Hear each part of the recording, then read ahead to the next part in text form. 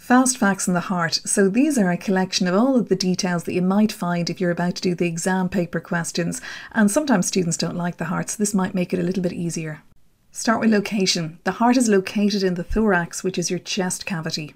The heart is mostly composed of cardiac muscle, which is very special because it does not tire, it does not fatigue, and you know that muscle is a type of tissue that can contract or shorten.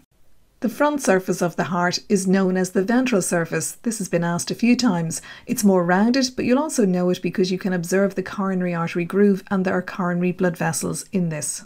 The heart is surrounded by a protective membrane. It's called the pericardium. It's a bit like a sac. In fact, it's made up of 2 layers, and in between both layers a liquid is secreted, and this liquid allows for the friction-free movement of the heart. The pericardium protects the heart against friction and also against overexpansion. The heart contains important valves. The semilunar valves are often examined, specifically their exact location. There is one semilunar valve at the base of the aorta and another at the base of the pulmonary artery. How do you expose the semilunar valves? This is often asked as part of the dissection question. Well, there are 2 semilunar valves. You can either cut down through the aorta with your scalpel to visualise the first semilunar valve, or alternatively you can cut down through the pulmonary artery, exposing the semilunar valve there also. You're also asked, as part of the dissection question, about the number of flaps the semilunar valves have. They have 3 cusps or flaps.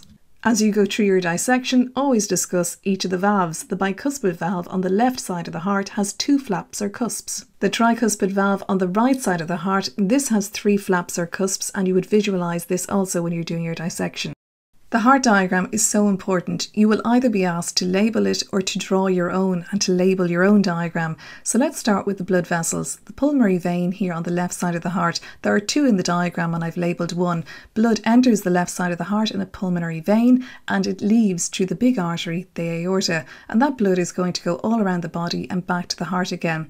It enters into the right side of the heart through the superior vena cava and the inferior vena cava, and then it will drop down into the right ventricle and it eventually leaves the right side of the heart in another artery, the pulmonary artery, and that blood is on its way to the lungs to pick up oxygen. Eventually it will make its way back to the left side of the heart again. Don't worry too much about drawing your diagram, just make sure you've got all your key labels. So in past exams, these were the key labels required: vena cava, tricuspid valve, aorta, left ventricle, semilunar valve and pulmonary artery. So you can see a very basic diagram with very simple labels. Very specific questions on the pacemaker are often encountered in the exam. So the real name of the pacemaker is the SA node or the sinoatrial node, and its function is that it controls the heart rate or it generates electrical impulses. You have to know its specific location. It's in the upper right atrial wall. You're often examined on the AV node, the atrioventricular node, and its specific location is very important. It's located in the septum between the right atrium and the right ventricle. So what is the function of the AV node? It collects the impulse that was generated by the pacemaker, and this then gets passed down or relayed down through the septum to the ventricles so that they can contract. Cardiac cycle, or how the heart beats. This has in recent times appeared more frequently in the exam papers and with diagrams attached also. There's 2 stages to it. There's diastole, when there is no contraction, so no part of the heart is contracting or squeezing, and then there's systole, when some part of the heart wall is contracting. So there is atrial systole. This is when the walls of the atria, the top 2 chambers, are contracting, and then ventricular systole. This is when the walls of the bottom 2 chambers, the ventricles, are contracting. So let's take a look at atrial and ventricular systole and the diagrams associated with these stages. The diagrams are important. You're looking to see what valves are open and closed, and look at the arrows as well. In atrial systole, when the atria are contracting, the tricuspid and bicuspid valves are open, but the semilunar valves are closed. Really important to notice that. In ventricular systole, when the ventricles are contracting but not the atria, you can see that the tricuspid and the bicuspid valves are now closed, but the semilunar valves are open, and look at the arrows also. So if you can understand those diagrams in the cardiac cycle, you'll be able to understand the heartbeat, the sound the heartbeat has. It has a particular sound, lub-dub, lub-dub, lub-dub, and each part of that sound is created by valves closing. The first part of the sound, the lub sound, is caused by the tricuspid and bicuspid valves shutting, and this is at the beginning of ventricular systole.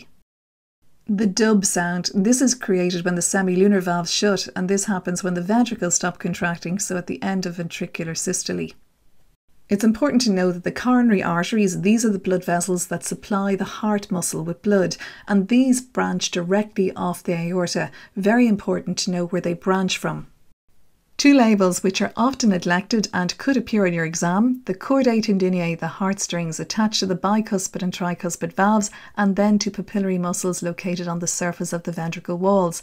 The chordae tendineae, these ensure that those valves open in the correct way and they don't flap backwards up into the atria, a bit like this umbrella. So hopefully some of these facts might appear on your next exam. So make sure you're using your textbook, you're completing past papers, but check the official marking schemes. Essential. The very best of luck.